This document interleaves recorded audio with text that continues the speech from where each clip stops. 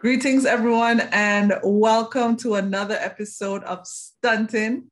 I am Diana, Fimi Communications Manager, and it is my pleasure to be talking to Gavner all the way across the pond in the UK. If you can tell, the difference is literally night and day. Gavner, thank you for staying up. No problem. Thank you for staying up and being with us. So you are a digital abstract artist, and you're also a Fimi Genesis artist, we should say that, and an Adobe influencer. So Yep. how did you get your start in art? Like, when did you know that you were an artist?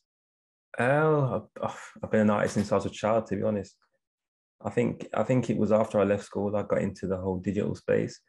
I started as a graphic designer and started using Photoshop, Quark Express, Corel Draw back in the year 2000. For the OGs who watch this don't know about like Corel Draw and Quark Express, but that's how I got into the game.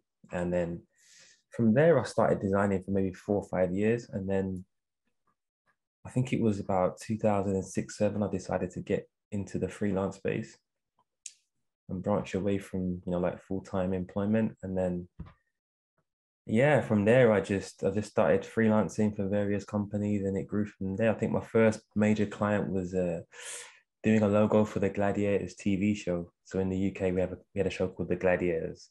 Okay. It was a big show in the UK like 15, 20 years ago. And yeah, I helped work on a logo for that. And it took off from there, to be fair. I've been freelancing ever since to this day. And Yeah, here I am today. that's interesting. I mean, let's back it up a little bit. We have a number of people that watch this show. And when you said that you actually quit your 9 to 5, tell us a little bit more about that. Like, what was that like? Was it scary? Did you have a plan in place for anyone who's making that kind of consideration for that leap? To be fair, I think it's always good if you take that leap when you're single and don't have any responsibilities.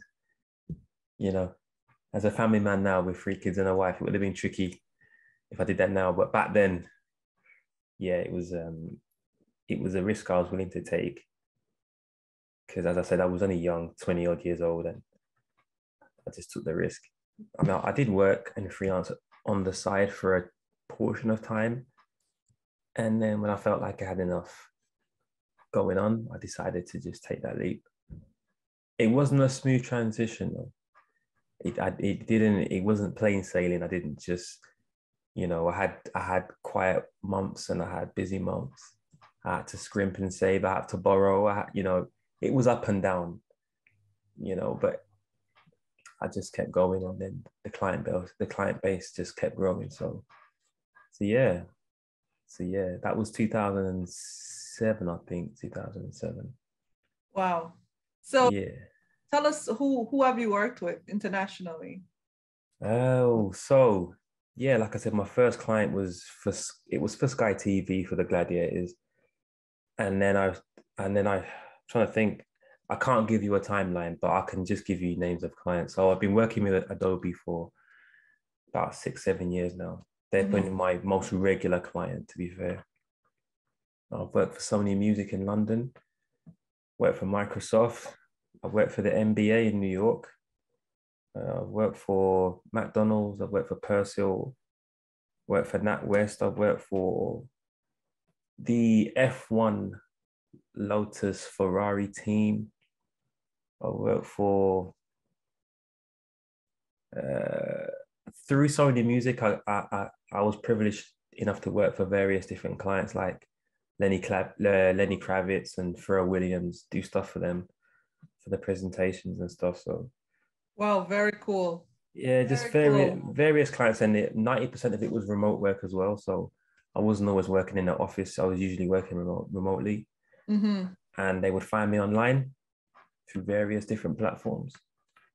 Uh, and yeah, it's very random and sporadic. All I'd say is you have to get yourself out there as much as you can, because a classic example, the NBA found me on Twitter back in 2000, I think it was like 2012.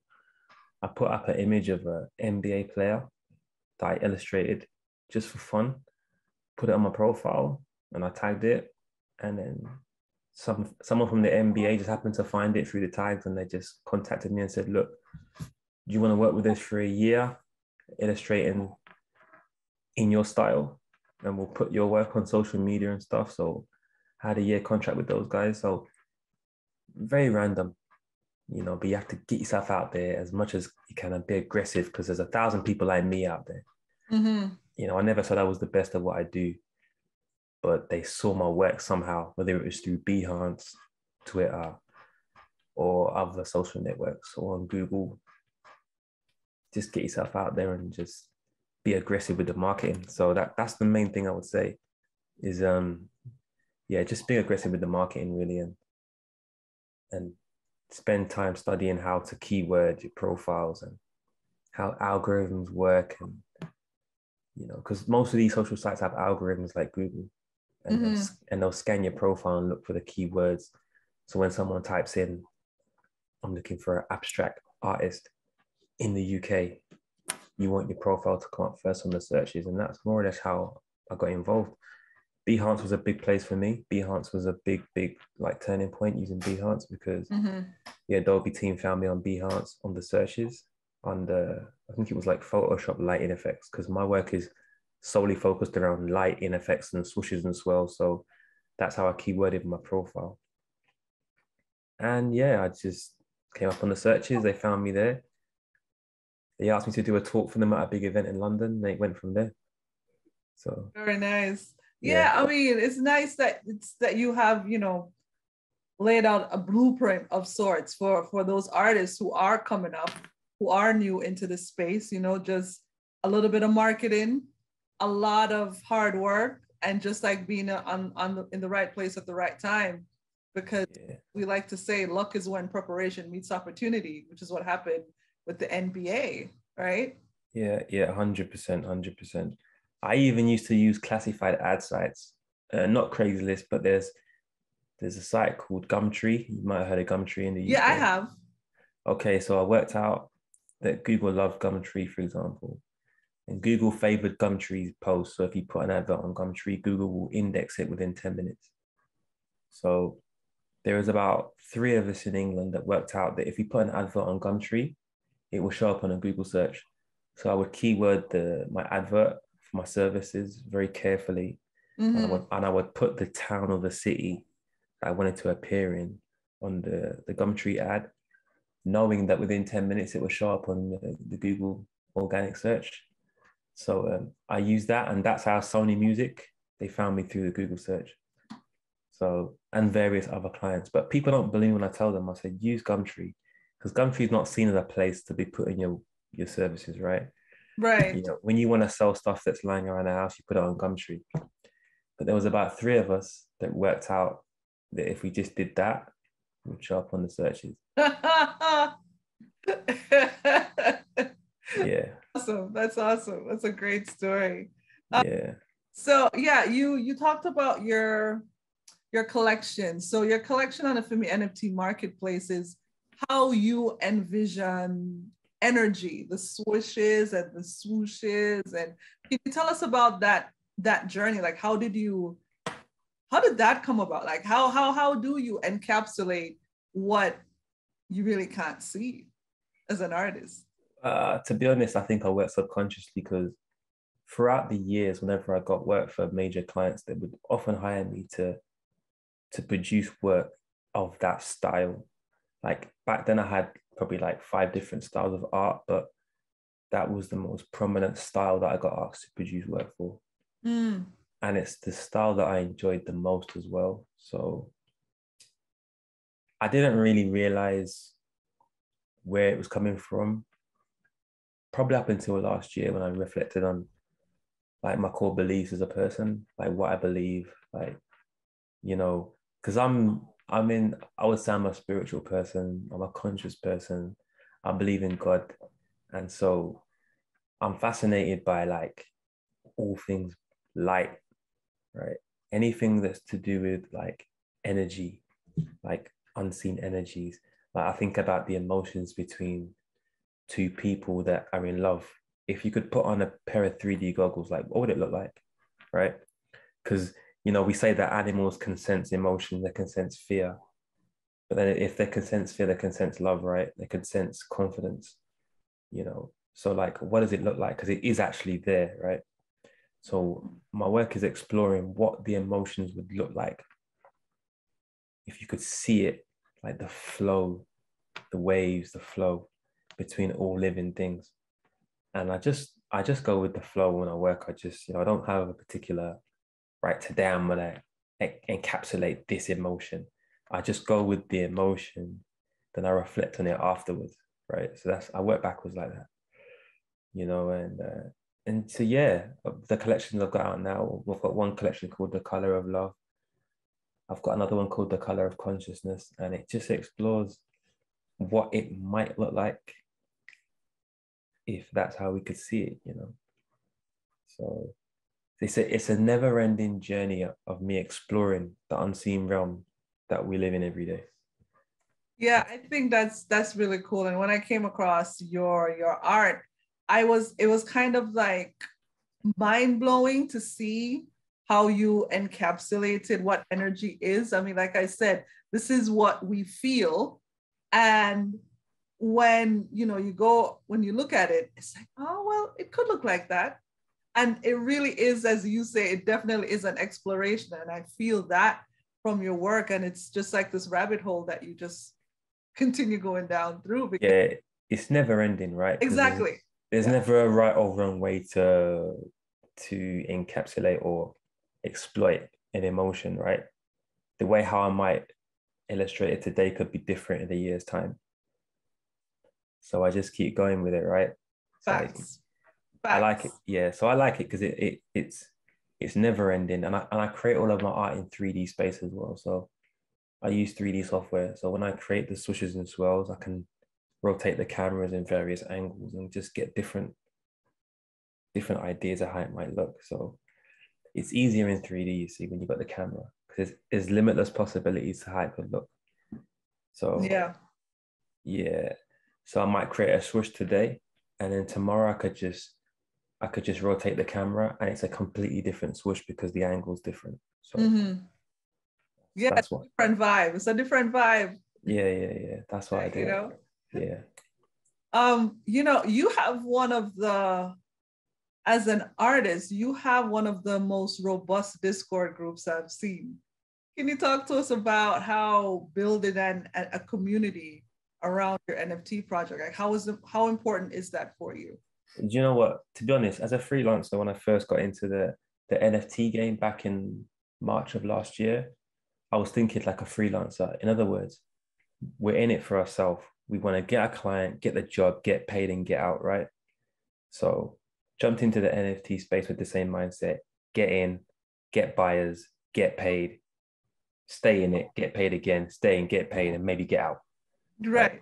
Then I realized that this space is completely different to the freelance space, because in the NFT space, everyone's about love and community and supporting each other. In the freelance space, that does not exist. Like there isn't even really any strong communities that I could say I've ever been part of where we support each other. It's dog eat dog to get the attention of the big client, right? Right. So yeah, it's dog eat dog. Who's the most aggressive marketer? Who can be seen first? Who can email them before the other person emails them? So that, there's no real togetherness in this game, especially when we've got similar styles of art. In the NFT space, it's all about support. I noticed everybody was very supportive and loving on the tweets, and and I got back into Twitter after like 8 years of abandoning my profile.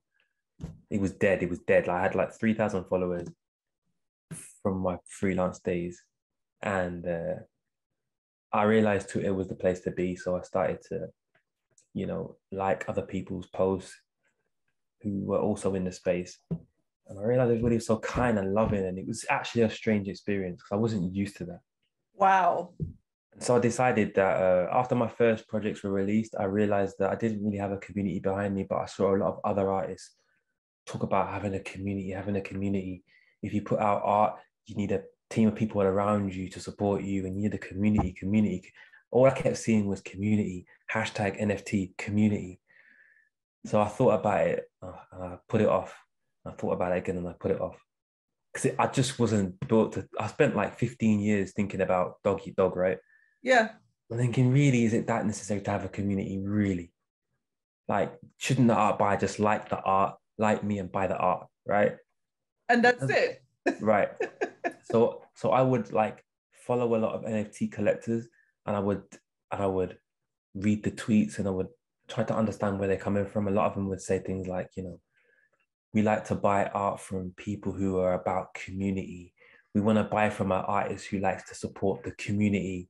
We want to know that there's a artist with longevity who likes to give back to the community. So I kept hearing this word over and over again, and it was eating away at me because I'm trying to work out, like, first of all, how can I get a community, and then what do I do with it when I have it? So, and then I also thought about the fact that most artists are introvert. Most artists are not, they don't want to be in front of the camera. Most artists are not really, they might have a social life there, but in the creative world, it's kind of them on a laptop or them on an iPad. And I thought, well, if I could create an art community that was about networking with other people like myself, that would stand out from the other Discord projects, because most projects are simply about supporting the work of the artist solely. So you put out a project and you want loads of people to support your project, and everybody was doing that. So I thought, well, if I had a community, then there's more longevity, and it's not just about me as an artist. So I set up the Color of Love Discord for that purpose, to network with other artists and to help them in any way that I can to promote what they're doing. So we've got some channels in there about marketing. We do a Twitter space on a Sunday, which is about different social strategies and how you can grow your profile, for example.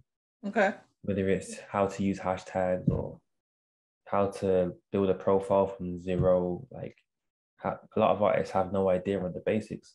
They're creatives, right? They was never taught marketing. A lot of us are self-taught. Marketing itself is probably 50% of the success, right? Or probably even more than that, because we see a lot of NFT projects of art that doesn't necessarily look great, but the marketing's great, right? So people buy into the hype, as you know, the PFP projects and whatnot. So that's all hype. It's clever marketing, right? So I'd say maybe 70% of it is just good marketing. So I wanted to create a place that allowed other artists to communicate with each other on a creative level, and also offer help if need be, and to also help promote artists in the channels as well, because we've got different channels you can post your art in. And so I got a following on Twitter, and I reached out to all of my followers on Twitter to follow the Discord channel, and I just took it from there. That's literally what I did. I used my Twitter profile. Yeah, I think that's really, really cool, because I mean, you came from it. It took you a while to get to that decision, but once you landed on it, it's like you really found that sweet spot to create a number one, a safe space for us that is always welcoming, right? And at the same time, a space that creates service or fulfills a service, whereas that advice from those artists who have a little bit more experience, to the younger ones. Yeah. You really hit the nail on the head when it comes to community. And like I said, it's one of the most robust and supportive Discord groups that I have seen in my tenure in the NFT space. So kudos to you and the rest of the community for sure for that. Yeah. What has been your experience with the Fimi NFT marketplace so far? My experience of the Fimi marketplace has been enlightening because, number one, Miguel and Dixie reached out to me, and that made me feel special. Reached out to me on Twitter. We had the Zoom chat. They've got other ideas on how we can work together outside of the marketplace. They offer for me to become a resident. It just felt personal.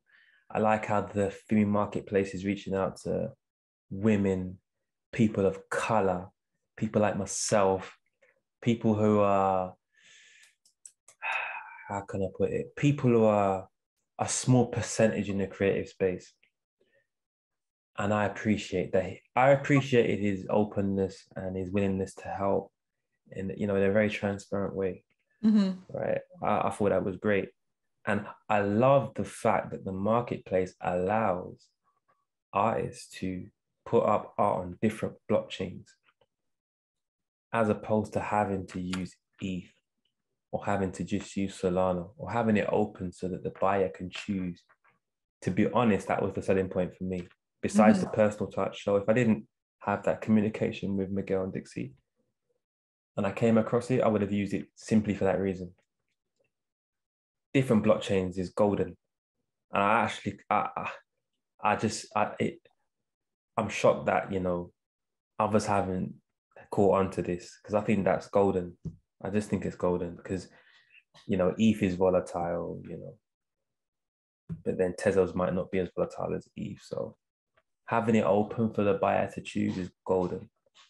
Yeah, we have many buyers that want to keep their work, keep their collections on ETH, but then you have buyers on Solana, you have buyers on Stellar. I haven't explored Stellar yet, but there might be buyers who specifically have their funds in Stellar and want to buy my art. So I love the potential of the marketplace and where they want to take it going forward. So I actually told a lot of my Discord followers about it, and some of the guys started to put up work on there as well. So yeah. Very nice. Thank you so much for spreading the love. We really appreciate that for sure. All right, so Gavner, what's next for you? What do you have coming up? What do you have that we can check out? Because I see you have a sneaker collection. Yeah, got the trainer collection that I'm working on marketing. Do you have them over there? Not with me, no, not right now, no. Not right now to show you. So I'm ordering in the samples. I've been putting up a collection of like 20 or 30 different designs. Got a manufacturer in China. And so that's one aspect there. Then I'm growing my Discord channel. Another, I guess for me, it benefits me to grow the Discord and have it really active because people offer to advertise in there as well. People offer to, like they might say, put out an announcement for a project and they're willing to pay. So that's a positive for the Discord. Oh, for sure. Yeah, and then they're going where the eyes are. Yeah, 100%. I've already had someone actually pay me to do that. But that works across all social profiles. So they might say, put out a tweet for me or retweet this, put it in your Discord and we'll pay you this much money. So that's a positive of having an audience. And then there's my art prints as well. I've got an art print site where I sell the prints, print on demand. So I've got a manufacturer that will just ship it out to the the buyers, wherever they are. And then there's the freelance side, which I'm slowly trying to navigate away from, because ultimately my desire would be to be a full-time digital artist and to be able to wake up, create a swoosh, upload the swoosh, and have that swoosh on merchandise, have that swoosh on my footwear for thousands of fans to appreciate and collect. That's what I'd love to do. So there's no pressure. I just create and it sells. You see? Yeah. I've got an audience. So that's all, like that sounds doable. That's the life, right? That's the life. As my friends in Indonesia say, inshallah, God willing. And okay, yeah. We definitely wish you best of luck. Thank you so much for joining us. We know it's probably way past your bedtime over there. Oh, no. I'll get started now. This is what, because I work at nighttime. So yeah. Well, thank you for being with us and taking the time. It was really an enlightening conversation. Thank you everyone for tuning in. See you next time on the next episode of stunting.